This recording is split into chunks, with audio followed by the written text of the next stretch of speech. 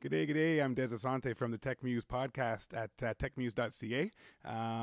In a previous episode, I had spoken a little bit about the way in which I have set up my analog back end in the studio. It was in the video tour of my studio, and I gave some fairly detailed explanation as to how I have my hardware analog back end set up. Now, it was asked of me if I could illustrate how I set that all up in Cubase. And so that's what I'm going to do today. So basically, I've just got an empty blank project on the screen here. And what I'm going to do first is set up my I/O. I'm going to set up my ins and outs. So I'm going to hit F4, which opens up my VST connections. And if I do that the old-fashioned way, I can go into the devices menu here and hit VST connections. You can see there the keyboard shortcut is F4. So this is where we set up, this is where we tell Cubase what inputs and outputs, physical inputs and outputs, we want to be made available to our session. So on the inputs tab here, by default, I have a stereo in, a pair of inputs mapped to my first two inputs of my main interface, the Steinberg MR816. I'm going to leave that for now. I'm also going to go over to my outputs tab here. By default, there's just the stereo main outputs. Now, in my particular situation, I'm using my MR816, which is 8 ins and 8 outs, and I'm also using a Behringer ADA 8000, which is another 8 in and 8 outs over optical, over ADAT. And in my particular setup, I actually have my main monitors plugged into the first two outputs of the Behringer. For various reasons, there's a weird little thing that happened with the new Behringers where they have a converter chip that falls asleep if it doesn't receive any audio for a short period of time, and so I don't want that going through my analog back end and then basically getting into my mix, and so I set it up this way. So I'm just going to quickly change that to ADAT1 and ADAT2. So those are my main stereo outputs in my particular situation. Yours may vary. The next thing I want to set up is I want to set up the output stems for my passive summing mixer. So what I'm going to do is I'm going to add another stereo bus. In fact, I'm going to add 4 of them. Hit OK there. These are mapped by default to analogs 1 through 8, which are the first 8 outputs of my Steinberg interface. And to be honest, that's exactly what I want, because those 8 outputs are hitting my PM8 by SM Pro Audio, my passive summing mixer that I spoke about in the studio tour video. So for my own purposes, I'm just going to double click and rename these. I'm going to call this stem 1. I'm going to call this stem 2. I'm going to call that, you kind of get the idea, stem 3 and stem 4. Look at that, it did that for me.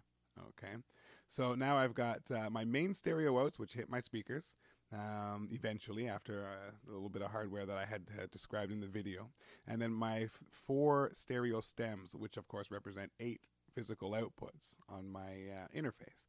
So those are set up. Now the other thing I want to do is go into my inputs tab. This is a main stereo input that I may use just for doing a quick overdub or just patching something in to record. I'm going to add one more stereo bus. It's set to stereo configuration. I just want one of them, and hit OK. And I'm going to call this return. So this is the channel I'm going to use when I want to record the results of my mix passing through my hardware. Basically, just print my mix. Okay, so I'll call that return so I don't get confused. And the last thing that I want to set up while I'm in here is I'm going to set up my external effects. So I'm going to add an external effect. It's going to be a stereo effect, and yeah, we'll just leave it called external effect. And I'm going to hit OK, and I'm going to connect these. The send is going to be a pair of outputs on my Steinberg, and we're going to use outputs 7 and 8, which is what I have hitting my patch bay so that I can quickly, patch something in if I want to. And I use inputs 7 and 8 as my return. So basically what I've done here is I've told Cubase that if I want to use, say, my Lexicon effects unit, my MPX 100, in a mix, like on a particular track, maybe there's a nice reverb on it that I like, I can just simply patch my 7 and 8 outputs of my interface to the lexicon unit and have its outputs coming back to input 7 and 8 on my patch bay, and I can go ahead in Cubase and use my external effect that I've set up, and now I'll be able to run any track or any audio that I want through my lexicon, for example, or anything else for that matter. So that's how I set up my VST connections. Just a quick review on inputs. My main stereo inputs that I'd use if I'm going to plug in a mic and do a quick overdub or a keyboard or what have you. And then I've got my return channel, and that's going to accept everything that passes through my hardware at the back end. And then my outputs, I've got my main stereo outputs, which are set up to hit my speakers. And I've got my 4 stereo stems. Oh, one of them got disconnected. That's right. Reason being is because I chose the wrong inputs for my effects loop. So let's fix that now. So over here to the effects, it's actually not analog 7 and 8, it's ADAT 7 and 8 that I have connected to my patch bay. There we go. So ADAT 7 and 8, and then it is coming back in analog 7 and 8. That's the difference bit, by the way, is ADAT 7 and 8 are the port 7 and 8 on my Behringer ADA 8000. Analog 7 and 8 are on my MR816. So that's how I differentiate the two. Now we're set up. A quick review. Nothing is red. Everything has a connection, and we're good to go. So I can close out of that right there. Now, the other thing that I'll do is, I may as well do this now so you can, for the benefit of the viewers here, is to set up my session template. So what I might do is I'll have, let's see, I'm going to create an audio track for starters, a stereo audio track, and I'm going to label it print. And that's going to be where I print my mix to. So its input is going to be set to my return channel, so that anything coming through my my analog back end is going to return to this channel. I can arm it to record, hit record, and capture the result. Okay, so that would be my print channel. The other thing I like to set up is I like to set up some groups. And let's do some groups. So the first thing, and I'm going to set up just a few of the basic ones. So in a typical situation, we'll have drums. So I'll create a group for all the drums. We'll have guitars. I'll create a group for guitars. We'll have keys. I'll create a group for keys. We'll have vocals. I'll create a group for vocals. And in the vocals group, I like to do this by default is have main vocals and backup vocals. So we'll start with those. So we'll add those group tracks, and I'll give them a quick label. So we'll call this, let's see, all vocals. All right, and we'll call this lead vocals, and we'll call this back vocals, and we'll call this all drums, and you kind of get the idea.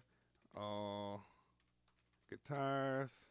Oops, you get a little bit of a spelling mistake there, a couple extra letters for free, and we'll do all keys.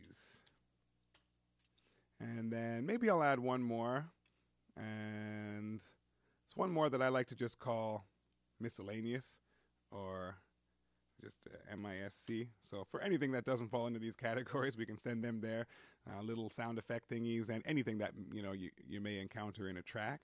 And then, so now I've got groups that when I import my audio, I can just automatically very quickly route, all the guitars to the all guitars group, and then I have them all on one fader, and so forth. The one thing I do like to do here is I'm going to take my lead vocals, and I'm going to shift select my backing vocals, and I'm going to change those to their outputs to all vocals. So now those two, I can put all my backing vocals to here, but they're ultimately going to hit my all vocals group. Same applies to my lead vocals. So if I were to solo all vocals, you see it solos lead and backing vocals as well. But I have access to those independently if I want them. Okay, so there's a bunch of group tracks. And then the other thing I like to do is set up some effects channels. So I'm going to set up effects channel, and as I mentioned in one of the episodes, I can't recall exactly which one it was, but I like to set up some kind of room type reverb, some kind of longer kind of plate kind of reverb, and some type of delay. So I'm going to set up, for the starters, I like to use let's see, my powered plugins here. The EMT Plate 140 from Universal Audio is an absolutely fantastic reverb. I love it. This is what it looks like here. So I'm just going to set it up. I'm going to set it up to 100% wet because this is a send effect. So I can change the send level, independently for each track that I send to it. So I'm going to leave that set up.